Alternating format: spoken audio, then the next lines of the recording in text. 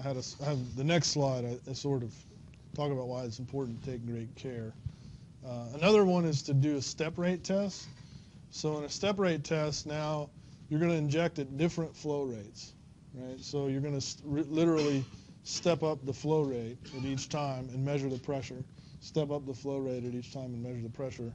And eventually you'll see a distinct kick for the same reason, because at a given flow rate, if volume is increasing because of pressure, if volume is increasing because a fracture is propagating, then you're going to be with a smaller change in flow rate.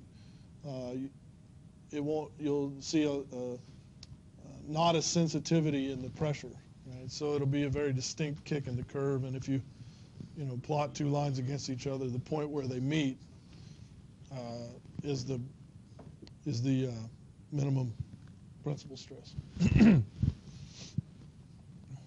And